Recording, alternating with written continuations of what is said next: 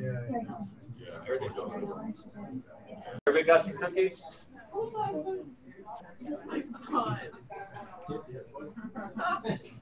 Good.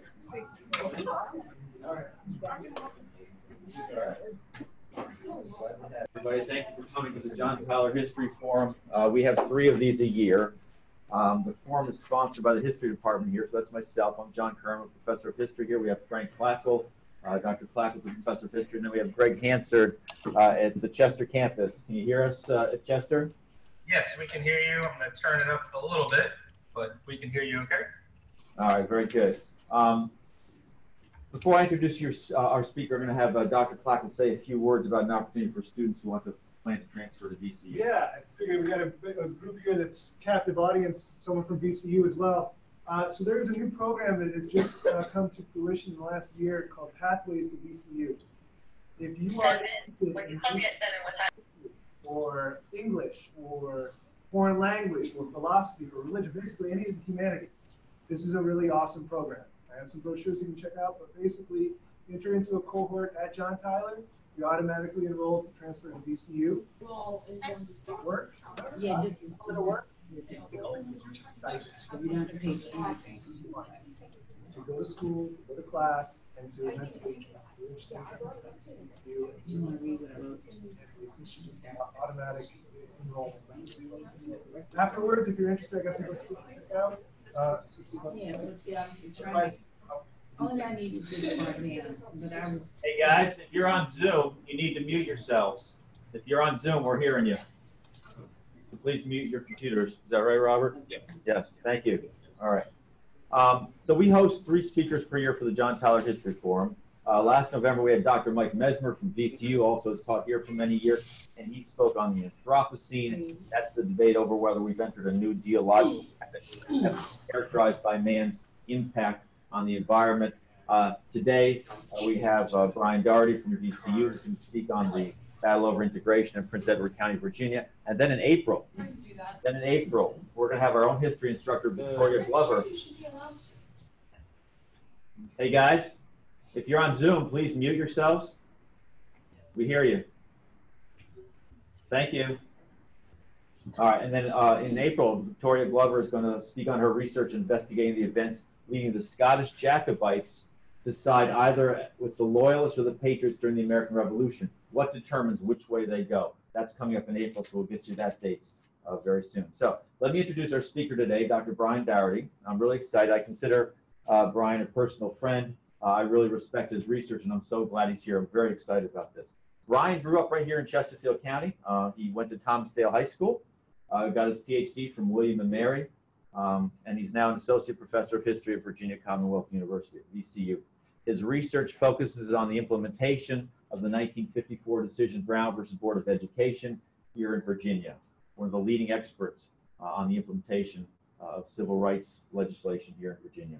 At VCU, he teaches courses on the South, on the civil rights movement, on the history of Virginia, and on the history of the U.S. since 1865. Now, a little bit of background. In 2008, he co-edited a collection of essays examining school desegregation throughout the United States. In 2016, he published one of my favorite books, Keep On, Keepin' On. It is the NAACP and the implementation of Brown versus Board of Education in Virginia. If you know very little about the civil rights movement in Virginia, this is a great place to start because he writes so well. He takes a complex topic and he makes it very, very manageable and very clear. All right, I highly recommend that book right there. And then this last year, he published a book of essays, or I should say a book of documents, co-authored a book of documents entitled A Little Child Shall Lead Them, a documentary account of the struggle for school desegregation in Prince Edward County, Virginia. And that's what he's going to talk about today. And if you don't know what was going on in Prince Edward County, Virginia in the 50s, in the 1960s, it'll blow you away. All right, so this is going to be really, really good stuff. The other thing I'll say is Dr. Daugherty also regularly speaks to teachers. He leads workshops, all right? He's trying to get his research on the civil rights movement in Virginia down into the schools. That's really good stuff. In fact, I just saw you got a grant, $170,000, working with an ODU professor to train 72 teachers this summer on the latest research on the civil rights movement in Virginia and how we can implement that in the classroom elementary, middle, and high schools, right? Finally, I'll say that Dr. Daugherty is no stranger to John Tyler. Some of you may know Dr. Elise Miller. She was a excellent professor here for several years. She left to go to Florida a few years ago, but she did research on the Rosenwald schools in Virginia. These were schools that were established by Julius Rosenwald. He was the CEO of Sears Roebuck and Company. And they were schools established to help. On campus? We can go to the library. Yeah, we can go there if you want. So, at We'll least with that research, they did some papers together. They had conferences here, and so he's no stranger to John Tyler. So I welcome Dr. Brian Daugherty.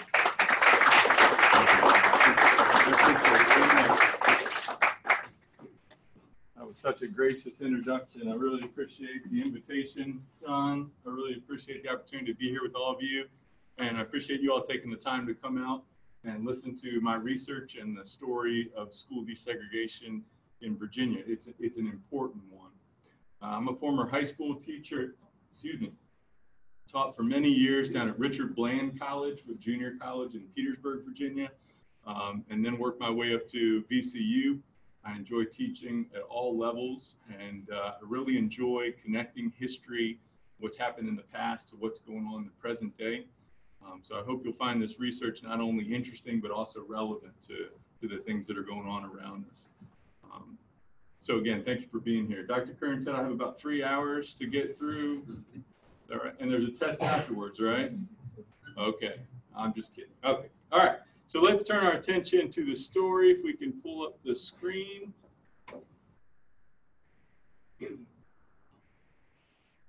So these are the 3 books that Dr. Kern has already mentioned. I'm going to be focusing on the last of the 3 books, which just came out this summer.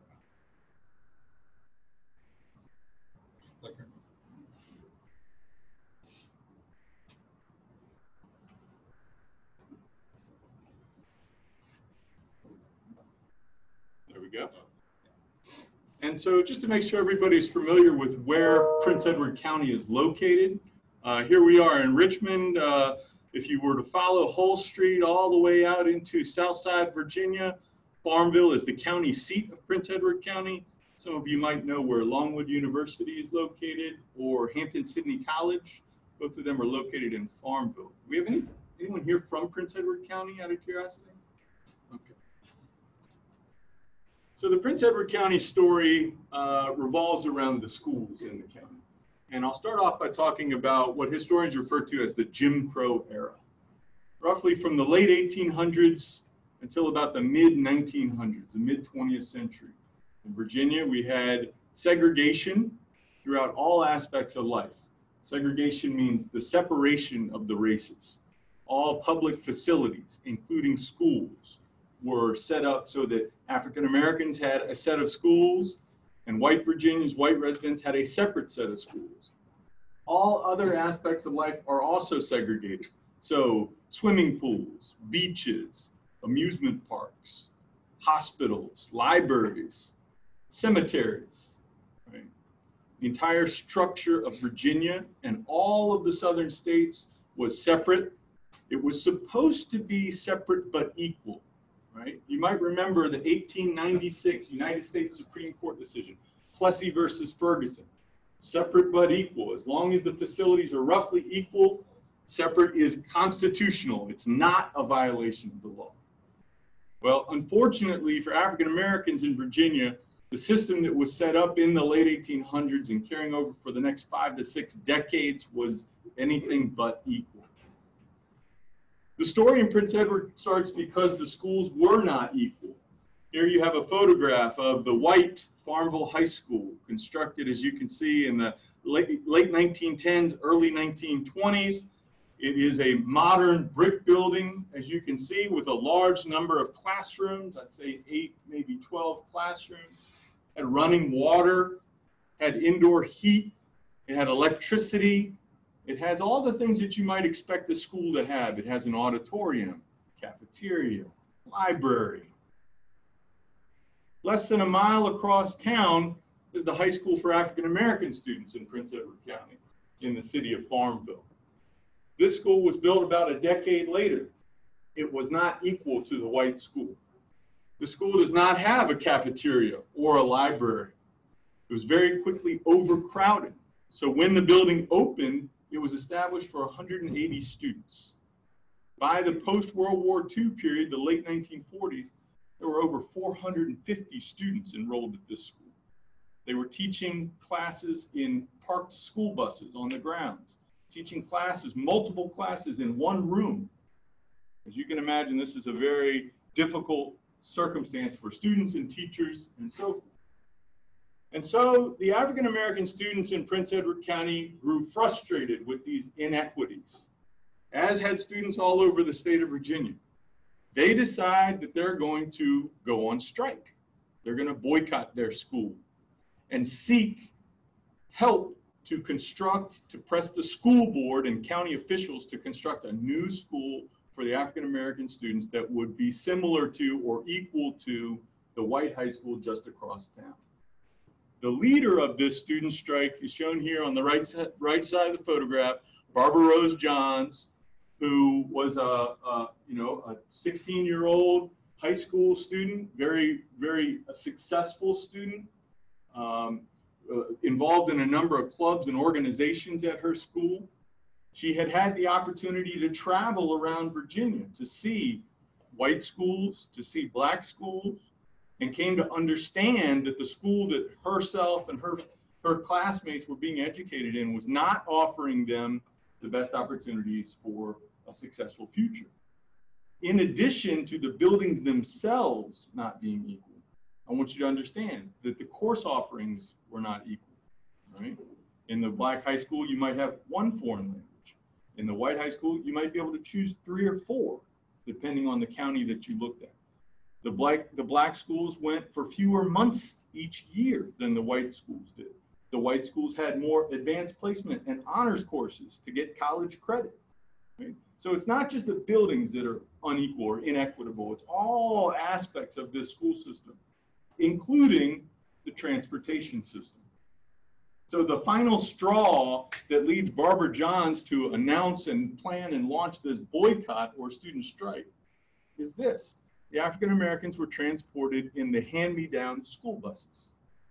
And one of the school buses transporting black students broke down on a set of railroad tracks.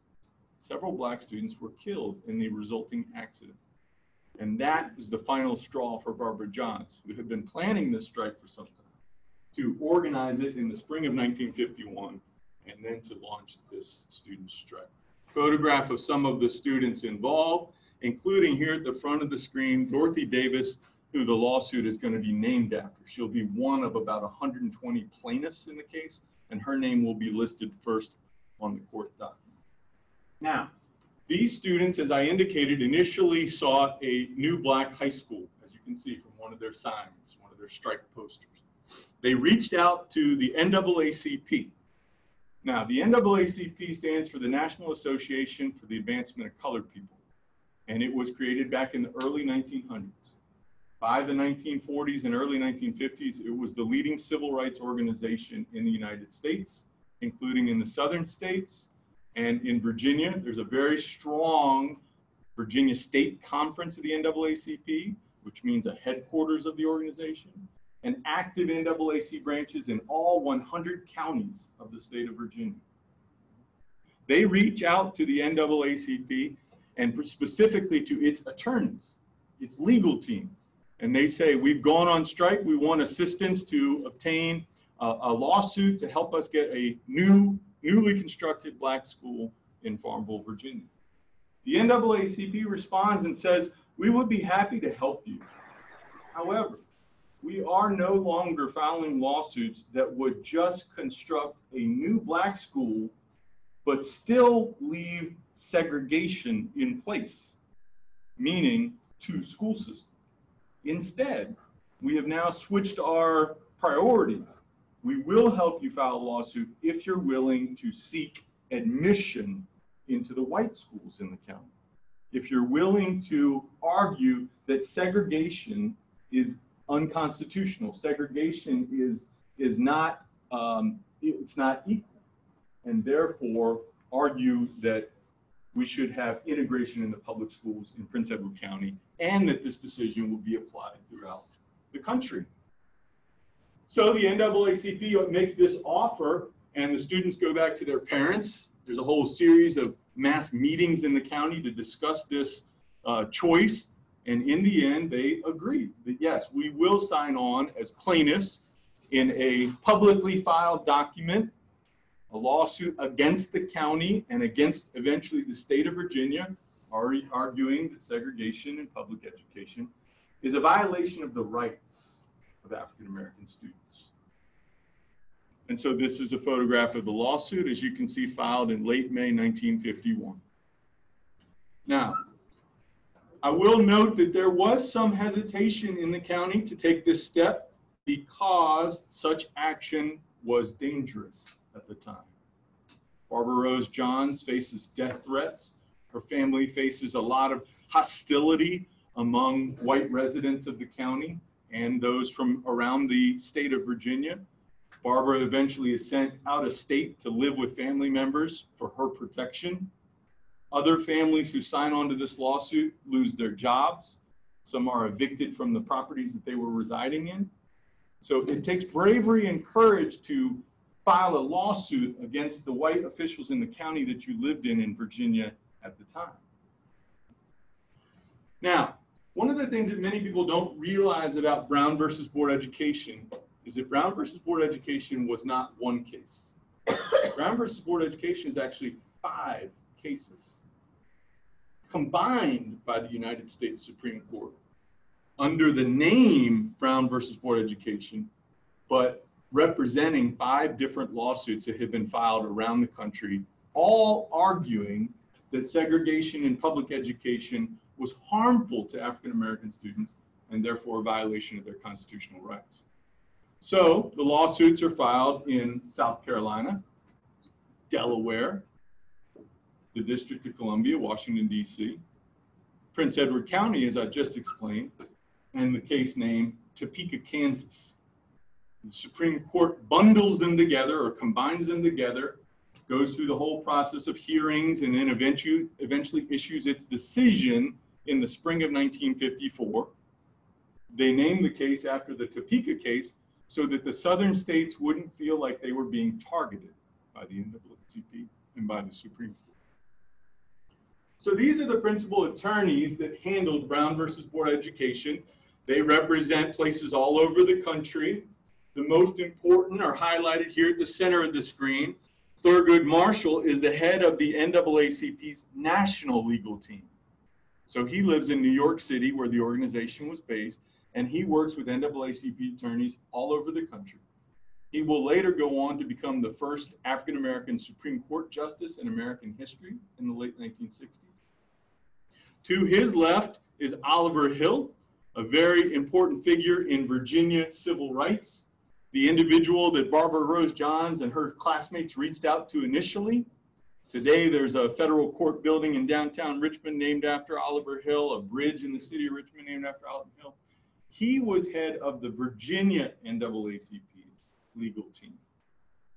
To the right of Thurgood Marshall is Spotswood Robinson, goes on to become a federal judge on his own, one of the sharpest legal minds of this generation. These two are the most important Virginia NAACP attorneys in Virginia, although I will say they worked with many other attorneys that were spread out all over the state. Now, Oliver Hill and Thurgood Marshall were best friends, lifelong best friends. They went to law school together. Thurgood Marshall graduates first in his class. Oliver Hill graduates second in his class. The two competed in a friendly, competitive way in law school and for decades thereafter. What that means is that whatever the national NAACP was doing, the Virginia NAACP knew about, cooperated with, and helped with. That makes Virginia very, very important to the implementation of Brown versus Board Education. Now, the Brown decision applies in states that either required segregation by law, which are the green states, or states that allowed segregation, allowed localities to decide if they wanted segregation. And these are the blue states. So the green states and the blue states are all affected by Brown versus Board education.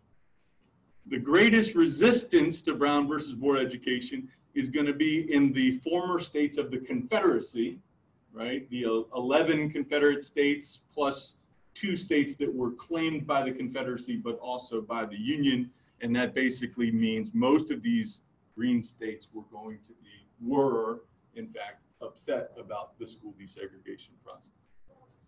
Now, Brown versus Board education is a very short decision. All it says in May of 1954 is that segregation is unconstitutional. It doesn't say how it would be implemented. It doesn't give any time frame or anything along those lines. What the court decided to do was to hear additional arguments and then issue a follow-up decision the next spring. That follow-up decision is typically referred to as Brown 2. It comes out almost exactly a year after Brown versus Board education, and it outlines the implementation of Brown versus Board education. Some of the principal points are here on the screen. So local school districts are the ones that were responsible for planning and bringing about school desegregation. That's important because in most of the southern states, these local school districts were opposed to Brown versus Board education and opposed to school desegregation. In fact, and this is a point that I will highlight, the vast majority of white Virginians were opposed to Brown versus Board education. I would estimate more than 90% were opposed to school desegregation. And so these local school boards were responding to the opposition that was evident in their communities. That means that when the Supreme Court makes them responsible, if they choose not to comply, then school desegregation is stalled. And in effect, that is what will happen. Now, the second point says that the Supreme Court allows various delays. If a school district said, oh, we're going to build a new school, it's going to take us some time to comply. Or if they want to do like a survey of the students, then that could buy them some time. So the process is going to unfold in a fairly slow manner. There's no timeline for the start or the finish. Instead, the Supreme Court issues this very vague language about time, speed, and so forth with all deliberate speed. And finally, the lower federal courts are going to handle litigation claiming noncompliance. So the federal court system has 3 levels. The Supreme Court is at the top. At the bottom are called federal district courts. And there's multiple federal district courts in every state. Virginia at the time had 3. Then in the middle level are called the circuit courts of appeal. And at the time there were 10 around the country. So if there is an African-American family that says our local school board is not complying with Brown versus Board education, they're not doing anything, they don't want to integrate the schools, then that family has to file a lawsuit against the local school district in order to get the process beginning. That lawsuit is going to have to work its way through these 3 levels of the federal court, which takes some time before the school desegregation process will unfold. It's also worth noting that these lower federal courts are staffed by people from the states in which they serve. So in Virginia at the time, all of the federal district court judges were white men from Virginia, most of whom believed in segregation. Brown 2, therefore, is largely considered a setback for the NAACP. This is not a favorable decision for them. And it meant that although Brown versus Board education is monumental, the process of actually integrating schools is going to be quite slow and laborious, and the burden for integrating schools falls back on African-American parents and their children. So how does the school desegregation process unfold? Here you have a map of the South 3 years after Brown versus Board education. Where you see compliance is what historians refer to as the Upper South, right? The states that border the North. In these states, you do see voluntary compliance by school boards and local officials. So Delaware and Maryland, West Virginia, Kentucky, Missouri, Oklahoma. In these areas, school boards, for whatever reason, they want to comply with the law, or they feel that they can actually save money by merging two separate school systems into one school system, or because there are few African American students in their local district, so they figure it won't be a major upheaval to combine school systems. So they begin the process of school desegregation almost immediately, and it does not require additional lawsuits. The remainder of the southern states refuse to comply on their own, including Virginia, and it's going to require NAACP lawsuits working through those federal courts to bring about school desegregation, including in these states where you see it's already beginning, like Tennessee and North Carolina. And so what happens after Brown 2 is that the burden, as I mentioned, falls upon Black parents and their children. Here you have an African-American parent with a young child. He wants to enroll this child in the local white school. It might be closer to their house. It might be because it has more class offerings or better facilities, higher teacher pay. All of these things benefited white students at the time. So he goes to try to register. School officials would refuse him admission. And then this Black parent goes to the NAACP, tells them what's happened, and the NAACP typically would agree and file a lawsuit against this school district. After it goes through the federal courts, eventually the federal courts begin to order the admission of small numbers of Black children into all white schools in the southern states, and that's the beginning of the school desegregation process. I will add, we do not see white students seeking admission into the Black schools. So the process is always a one-way street of Black students being admitted into formerly all-white schools. Now, you will note, I hope, that the gentleman in the back of this photograph is holding a bat. Deliberately. He's sending a message to this parent that his child is not welcome in the school, that there may well and often were consequences, repercussions, punishments for this sort of behavior, challenging segregation in the southern states. It's a step that takes a lot of courage, to put it mildly. So the NAACP attorneys in Virginia are shown on the screen with Oliver Hill in the middle. He is the head of this team. These attorneys are spread out all over the state: Fredericksburg, Newport News, Norfolk, Roanoke, Danville. And so when local parents in those communities want legal assistance, they will go to these NAACP attorneys and say, I've been denied admittance in the local school. I want to integrate or desegregate that school. I want you to help me with legal action. I also want to add that these attorneys handle all aspects of civil rights issues. African Americans are struggling not just with segregated schools, as I mentioned, but voting disenfranchisement. They are prevented from voting in the southern states. You guys are familiar with the poll tax, the literacy test, and other mechanisms to disenfranchise Black voters. They're living in segregated neighborhoods by law. Black neighborhoods oftentimes did not have paved streets or lighting, regular sewage pickup, and so forth. They are also dealing with problems in healthcare, access to equal healthcare, police brutality and criminal justice problems, and on down the line. I want you to understand this is an entirely inequitable society. And these NAACP attorneys were trying to break down all aspects of those inequities, not just schools. Now, as I indicated, most white Virginians were opposed to Brown versus Board education, and that included residents, citizens, as well as political leaders. My friend Ed Peoples took this photograph, I believe it's 1960 or 1961. Before he passed away, he used to always joke with me, Brian, looks like a Tea Party sign, doesn't it? This is 50 years before the Tea Party, right? But the sentiment is the same. White residents, in this case in Powhatan County, were upset that the federal government, the United States Supreme Court, was influencing the Southern way of life, in this case, its ability to segregate its schools, as most white Virginians wanted. All across the South, after Brown versus Board Education, we see the growth, the revival, the creation of new organizations committed to white supremacy and racial segregation.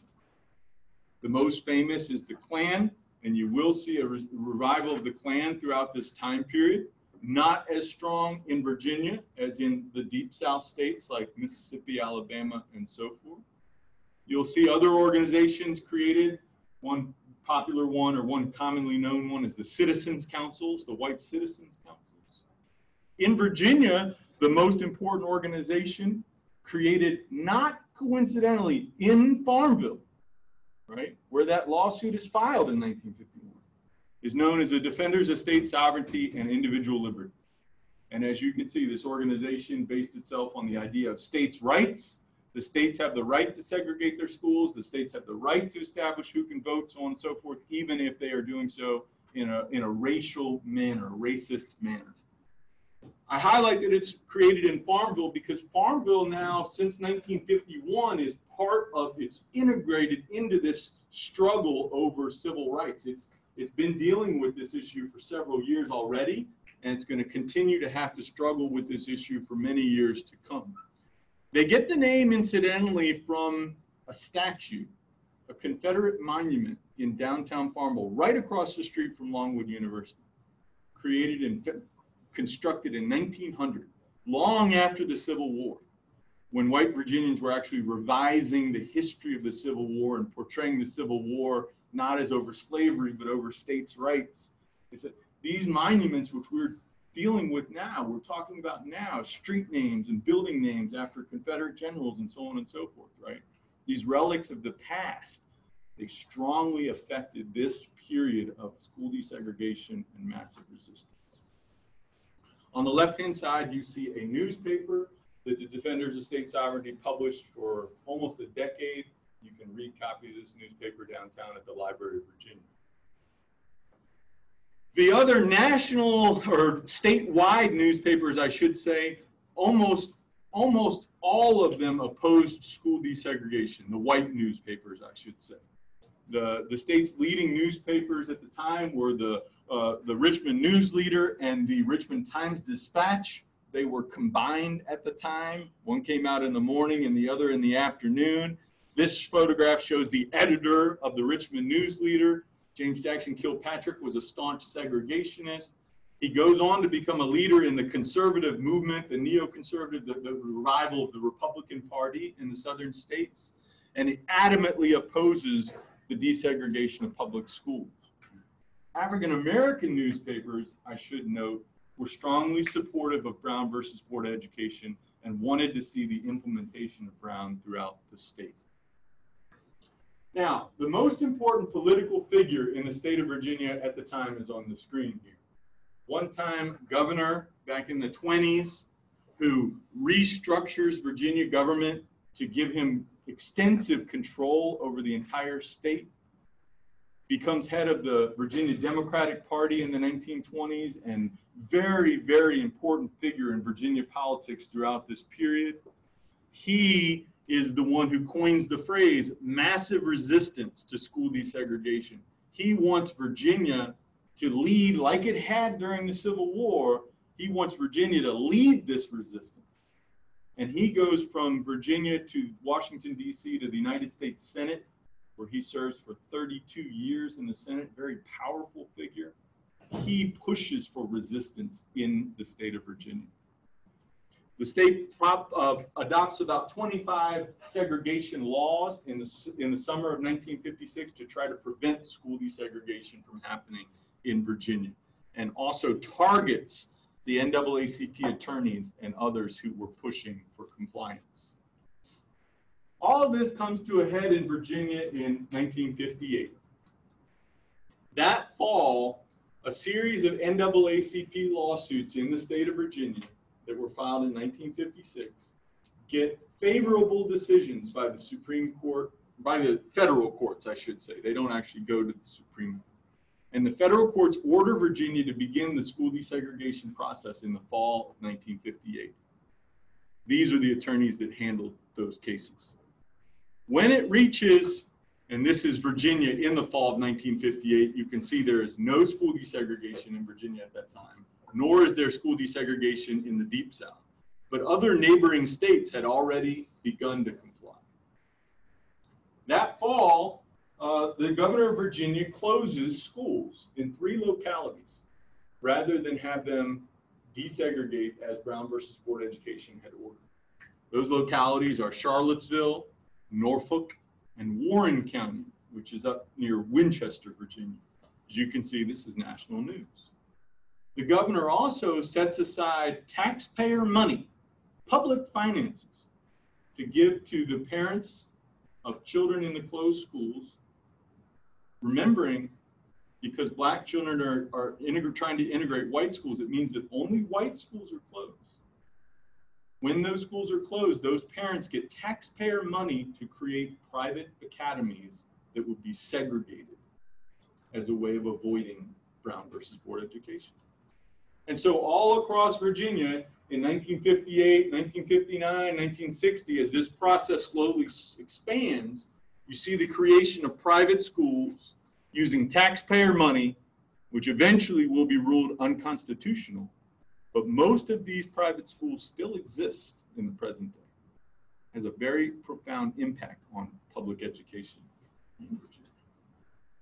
Well, eventually the NAACP files litigation against the school closings, this whole process against the governor, and the federal courts say that no, you can't avoid Brown versus Board of Education, even by closing schools. And so they renew these orders for compliance.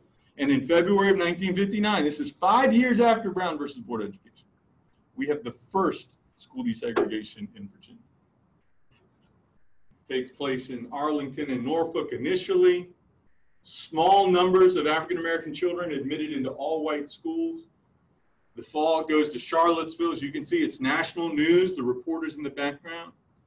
And I want you to understand that for these black children, in many cases, they're the only African-American student in these white schools. This is a very difficult process.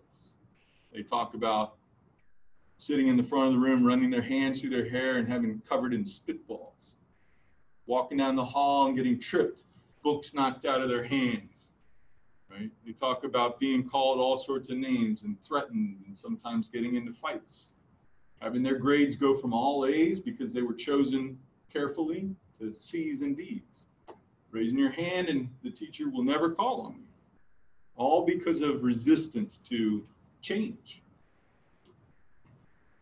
Now, what the NAACP seeks after this begins in February of 1959 is to expand the process. In Virginia, it will take lawsuits. So additional lawsuits are going to be filed in 1958, 1959, 1960 against more localities, Fredericksburg, Danville, right? You get the idea.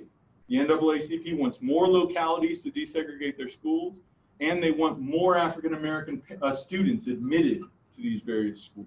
So the process is going to slowly expand in Virginia until the late 1960s. Maybe I'll give that lecture in a future forum. But in 1968, we have a case from New Kent County, Virginia, that speeds up the school integration process in Virginia and other southern states. It's a slow process until then, and then we start to see some pretty substantial change. But we need to go back to Prince Edward County.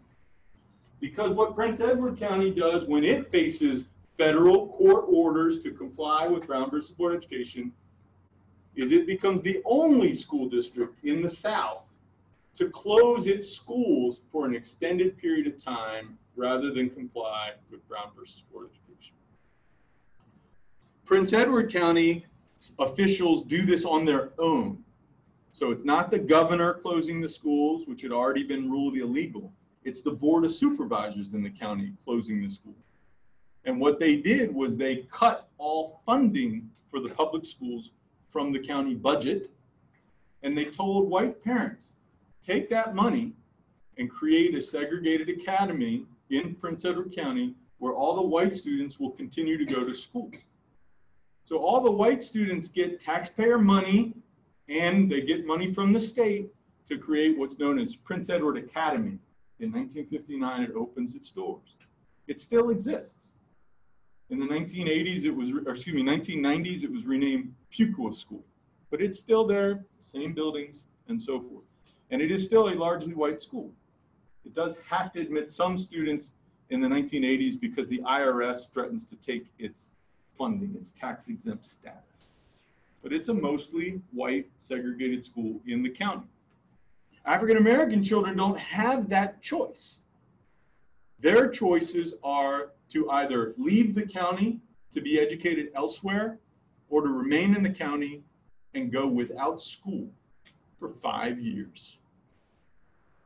So the fortunate ones go to school in the county next door with family or friends, to Buckingham, to Nottoway, to Appomattox County, to Cumberland County. Others take advantage of civil rights organizations who offer to help, and they go to live with families in Boston, New York, Philadelphia, far, far from their families, oftentimes in very, very foreign environments, living with families that they don't know. About 1,700 or so, somewhere in the range of 1,700 students go without an education during the school closings in Prince Edward County. Those students, let's say you're in the 2nd grade, you're maybe 7 years old when the schools are closed. The schools reopen 5 years later, you're 12 years old. Are you going to go back to the 2nd grade? Maybe. Many don't. This affects the rest of their lives in many cases. So the Prince Edward School Foundation, this is the private organization that creates Prince Edward County. This is their justification for the closings, the justification for the academy.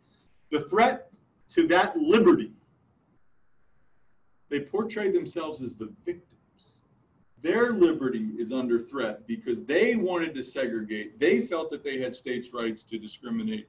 They don't want the federal government telling them that civil rights or human rights is more important than their personal individual liberties.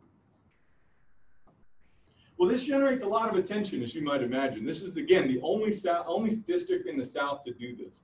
And so you have Martin Luther King comes to the county, meets with African-American students locked out of schools. Here you have a photograph of the national head of the NAACP. Roy Wilkins comes from New York, meets with Oliver Hill. And this is the local civil rights leader, the most important African-American leader in the county, L. Francis Griffin, Reverend L. Francis Griffin. It leads to a growing number of boycotts in the county and strikes and protests against the school closing. The NAACP gets increasingly active in in Prince Edward County as this story unfolds. A group of students, high school students and college students, some of whom come back to the county in the summertime, protest against the downtown businesses, which are also segregated. One movie theater doesn't allow Black patrons. The other allows Black patrons to sit upstairs in the balcony only.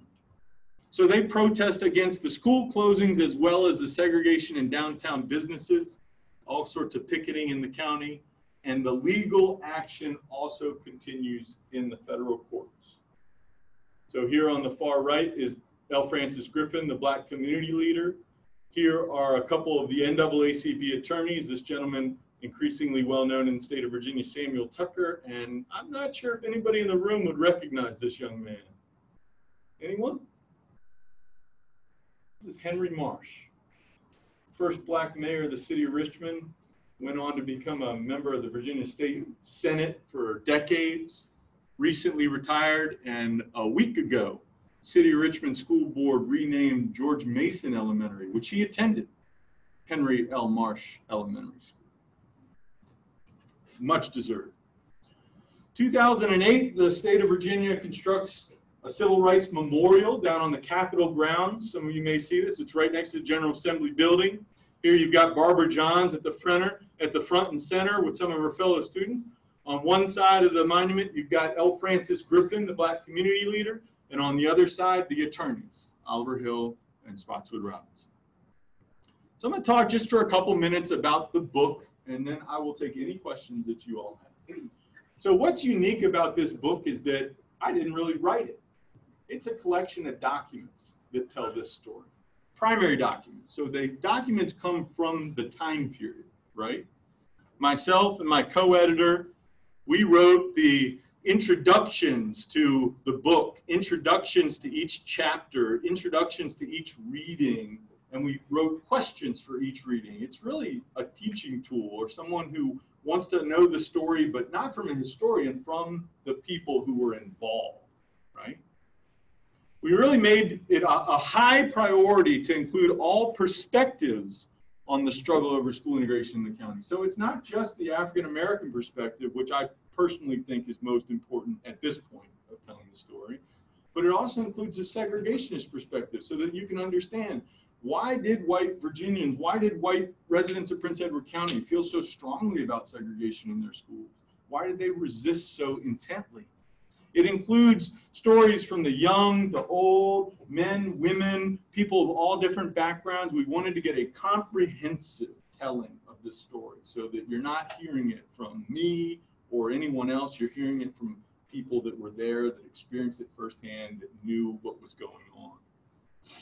On the left-hand side, a description of the types of documents. So we've got some speeches, some journal entries, newspaper, magazine articles, court records, about 24 photographs. And then on the right-hand side, the beginnings of the table of contents. The story starts back in the late 1800s during the Jim Crow era. W.E.B. Du Bois actually goes to visit the county in the late 1800s. I find that fascinating. And then into the strike era, we've got handwritten account from Barbara Johns' diary, highlighting just a few over Oliver Hill's speech to the General Assembly shortly after Brown versus Board of Education, one of the most powerful speeches that he has ever given, in my opinion, very powerful. Martin Luther King's account of visiting Prince Edward County and what was going on. Introduction to the book, introduction to a book about the schools that were set up briefly in the county by Robert Kennedy. The Kennedy administration's in power. And then toward the end of the book, there is a huge debate in the 1990s in the county about what to do with the school building. It was no longer in use. The county board of supervisors wanted to designate it as surplus property so that they could sell it, presumably for a fast food restaurant, like right across the street or something along those lines. Fortunately, the new editor to the newspaper comes in and says, why don't you just throw the Liberty Bell into the river? Or, you know, why don't you just destroy other aspects of American history? This is central to the history of Virginia, the history of the Civil Rights era. We need to preserve this building. And fortunately, that's what happened. Today, the Moton School stands as the R.R. Moton Museum. It's the only civil rights museum in the state of Virginia. It's a fascinating place to visit. It is set up just as it was in 1951 when the school strike began. I highly encourage you to take a visit sometime. And that is the conclusion of my talk. I really appreciate you guys coming. As I said, I'd be happy to take any questions that you guys might have. Please. Is your title referring to a specific child? It is specifically referring to Barbara Johns as the strike leader. It's a quote from the Bible, if you're familiar with that. And Barbara Johns goes on, you know, as I mentioned, she's forced to leave the state for her own protection. She goes to live with an uncle for some time. She passes away without much fame or notoriety, but in recent years, her role has been increasingly recognized in Brown versus Board of Education. So I showed you the statue, but directly across the street is the Virginia Office of the Attorney General of the state of Virginia. It was renamed, say, 3 years ago now, Barbara Johns Building. So we're starting to see her get some of the recognition that I think she deserves. Incidentally, this is the only of the 5 Brown versus Board of Education lawsuits that was initiated by children, by a youth protest. Good question. What's the sense of the demographics of Prince Edward County in the 50s and 60s? You said it's small and rural, but like how many people are talking, percentage white? So the percentage is roughly 50-50. It's slightly more white than black, but within 5 percentage points. It's a pretty evenly divided county. In terms of the overall population of the county, I have to estimate, but I want to say, I read this recently, I want to say it was in the range of 15,000 residents, maybe between 10 and 15,000 residents. So it is a rural, fairly isolated county, but the county seat of Farmville is a fairly large, area township within that whole region. So people would come from neighboring counties to Farmville itself. Yep. Was there any attempt by the state to try to rectify or correct the loss of education for the students in terms of getting their GEDs or anything like that? Yeah, that's a fantastic question. In 2004, on the 50th anniversary of Brown versus Board Education, the state of Virginia set up a scholarship fund called the Brown Scholarship Fund, which allows anyone who's affected by the school closings in Virginia to obtain funding for 2 years of education. To finish up a GED or an associate's degree, or college, take additional college credits to try and graduate from school. We've unmuted the other site, so if Chester has a question or anybody else listening in. Any questions over here? I was curious about Richmond, but did the Richmond Public Schools maintain the same outlook as the county? Did they open up for desegregation, or did they stay closed as well? So the Richmond Public Schools are not closed. The school board does resist Brown versus Board Education. The NAACP files a lawsuit against the city of Richmond in 1958, and the city of Richmond begins the school desegregation process in 1960. So 1 year after those photographs where I showed initial desegregation in Charlottesville and Norfolk and so forth, Richmond begins the process. It initially starts with 2 students at Chandler Junior High School in Northside, and then the number of African-American students in desegregated schools in Richmond will slowly grow in subsequent years, all the way up until the late 1960s, when you'll see the pace increase dramatically. I was just going to say a fantastic presentation, and yeah, very informative. And what I always like to tell my students is, we're surrounded by U.S. history all around us, and you've really brought to light, another location to add to that. And I've been to the Moden Museum, and my tour guide was one of the individuals who was affected by that 5-year gap there, and he never graduated. So I'm sure through your research, you've done a ton of oral histories and things like that, where you get firsthand accounts. Yes, I have. And in Farmville, because many of these students were quite young at the time, even though this was 50 so years ago, many of them are still alive. They are still able to tell their stories and make sure that this doesn't happen again, to make sure that the lessons of these outdated ideologies are learned, and that we move forward as a state, recognizing that skin color it's only skin deep, right? It's not what defines us. It's not what defines our characters.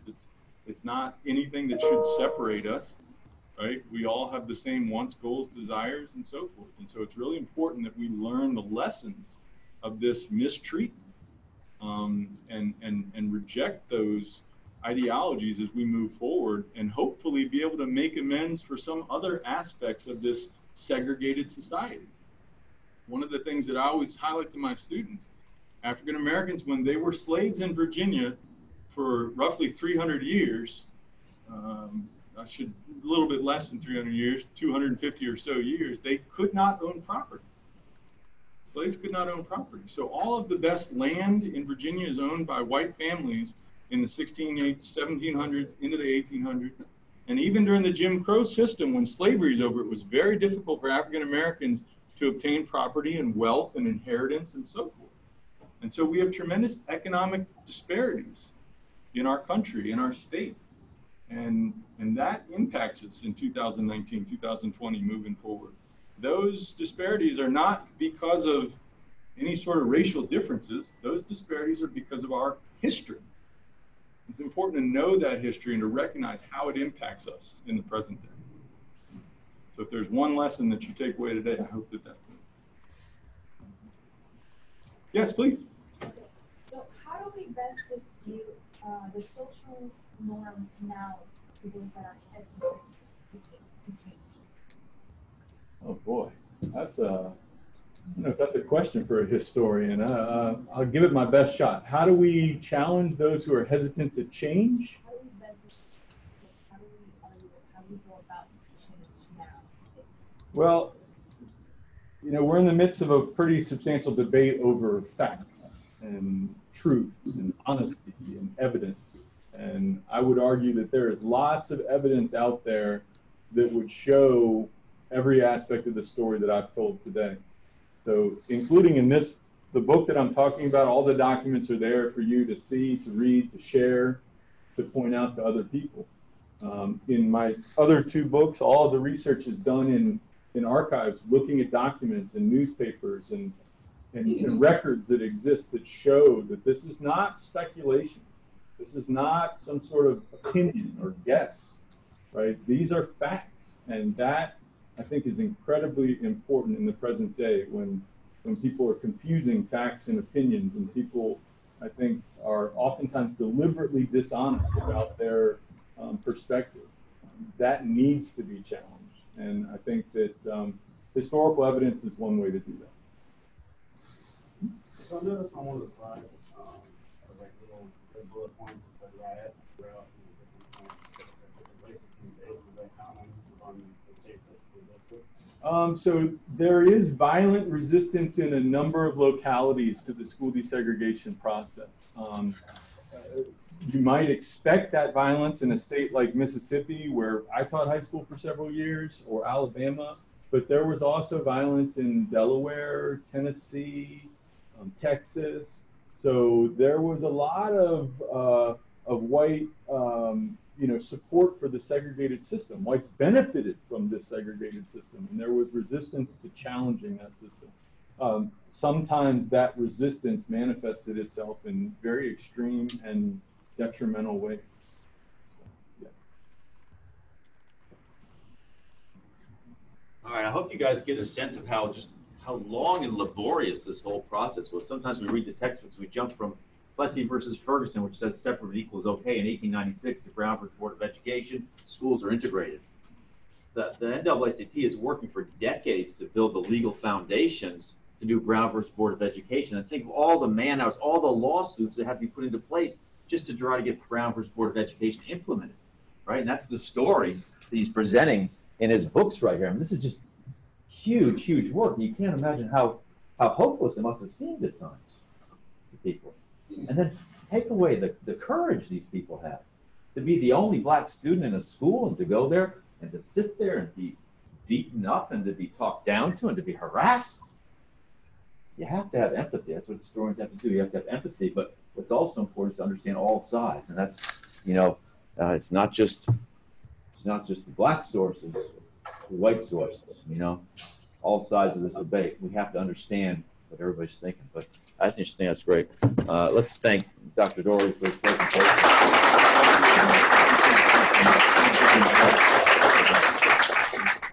Did everybody sign in?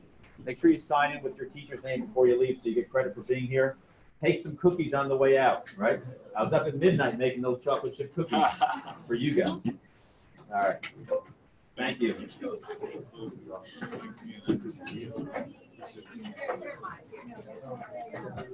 Yeah.